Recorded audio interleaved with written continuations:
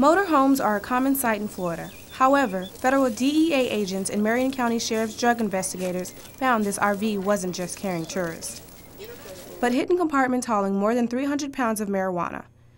Agents from DEA Task Force out of California were on their way to Marion County following a load of marijuana in a motorhome, and we came out at 11 o'clock Sunday night and got involved in the surveillance and the subsequent arrest. Officers busted 4 men from California after a drug-sniffing dog found them out.